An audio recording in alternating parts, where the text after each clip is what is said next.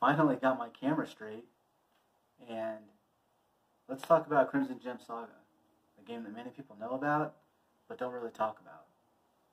Intro. Greetings, Gemstones. It's your boy, Templeton Page Taylor. Welcome back to a brand new episode of Hidden Gem. Welcome, welcome, welcome. And on today's episode, we're going to talk about a hidden gem that I think should really be talked about more. There's many videos on YouTube about it, but I think I've only found about 5 actual reviews, and they're all pretty short. And it's going to be about a game called Hidden Gem, Crimson Gem Saga. It's a PSP game, and it's one that I really enjoyed, but I don't think when people talk about it, they really get into too much depth about the game itself. So I want to talk about this game because it really brought me back to my childhood and how a lot of turn-based, old-school, pixelated RPGs were like. And I really want to share that experience with you. So without further ado, let's get into it. Do you like JRPGs? Is turn-based combat your thing? How do you feel about cliché storytelling? Well then, this hidden gem on the Sony PSP is right up your alley. Crimson Gem Saga is a game that throws back to the wonderful time-consuming games of yesteryear. So what's the game about? Well, let's get into it.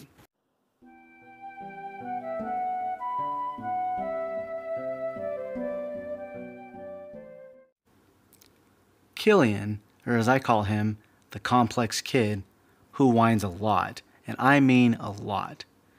When you hope to graduate first and don't in his case, and then have a future party member throw some salt on the wound by assuming that you did, doesn't make life easy for him. Luckily for Killian, a chance arises and his fate is changed, especially when you meet your party. An alcoholic with a hammer, a manipulative and sexy treasure hunter, and a magic man with mystery behind those eyes. As you're tricked into finding the wicked stones, gems that are powerful and priceless. Your typical anime plot in game form. Another one that keeps you on the beaten path to victory with some humorous jokes along the way. This gave a nostalgic feeling and brought back memories of other classics. So, let's get to the gameplay and the battle system to see how this one plays out.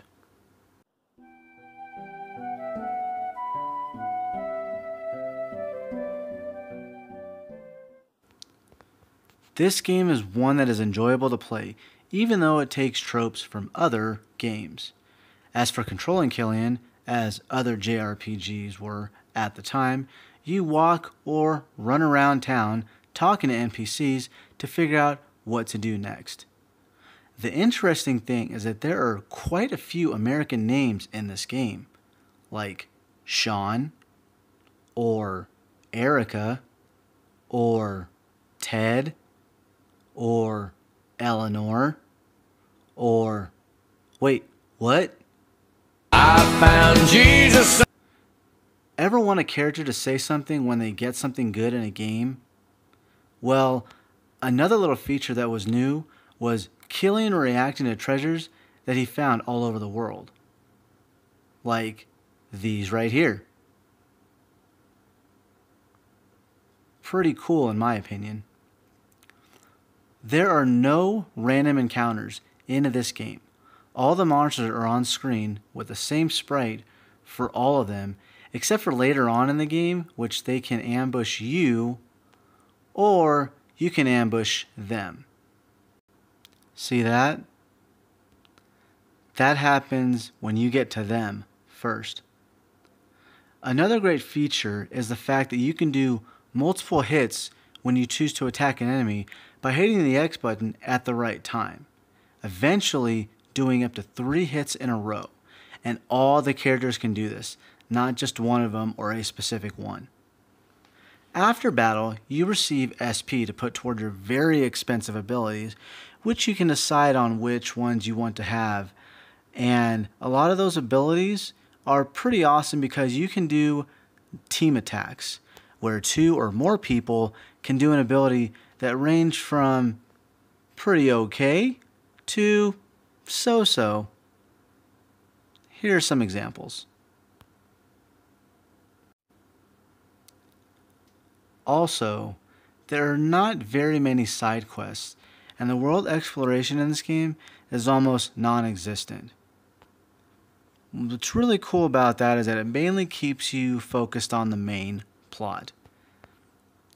And with that being said, let's move on to the music and the sound.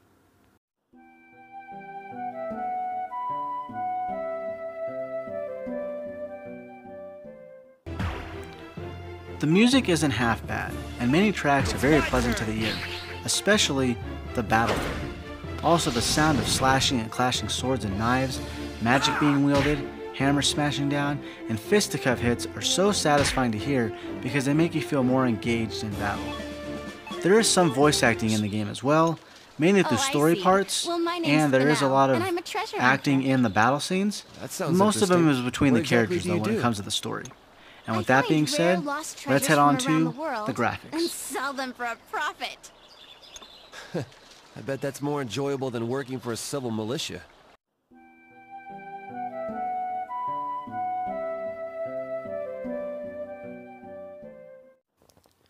Crimson Gem Saga has visual hand-drawn sprites, and in this game they look amazing. So do the well-designed homes and environments. They are very, very beautiful to look at, even on a TV, which is surprising because usually graphical quality depends on how large a screen is, and in this aspect, that's not there. One thing that is also great to see is the sprites actually moving or doing actions on screen, or having reactions, like this one. It really is the tiny things that always add something great to a game like this. And with all of this being said, let's head on back to the chair. And there you have it, guys. Crimson Gem Saga in a nutshell. Again, like I said earlier, it's one that I really, really enjoyed and brought me back to my youth.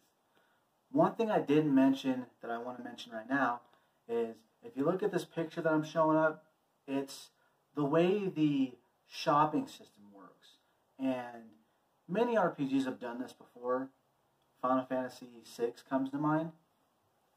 And I call it the grocery store shopping method, where you can buy everything that you want all in one go instead of having to buy, oh, this person needs 3 boots, or 3 boots for 3 different characters, and you buy one, and then you gotta buy another, and you gotta buy another. No, in this one you can actually be like, I'm gonna choose 3 of them and buy all 3 of those at the same time. But I also want to buy this armor and that armor and that armor, so I'm buying all 6 things at once, which is really, really great. It's one thing I forgot to mention.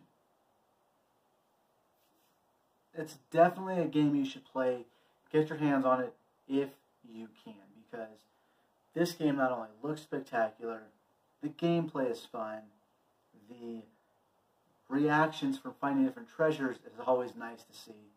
The back and forth with some characters, although I do have to say that maybe there could have been better relationships with them, is still pretty good. At least I enjoyed it. So definitely get yourself a PSP if you can. Get yourself Crimson Gem Saga if you already have a PSP, because it's a game that you're really, really going to enjoy. It's not a very long game, about 25 hours, 30 hours maybe. I mean, you could push it with all the side quests, but that's really what I got out of it, you know. So if I were to actually rate this game, if I were to give it a grading scale, I'd probably give it a B-. It was still a really, really fun game, or a 7 out of 10 if you like that kind of thing. So, and on that note, guys, I'm going to end the video right now. I always hope you enjoy watching as much as I enjoy sharing my hobbies and habits and favorite things with you. As always, don't forget to like, comment, subscribe, hit that notification bell if you want to see my latest videos. I will see you in 2 weeks. And as always, Gemstones, do me a big favor and stay shiny for me. As always, guys, thank you for watching. And if you like what you see, feel free to click on any of these boxes on screen to check out my other content. or hit me up on any one of the social media sites on screen as well. And as always, have yourselves a great day and take care, Gemstones.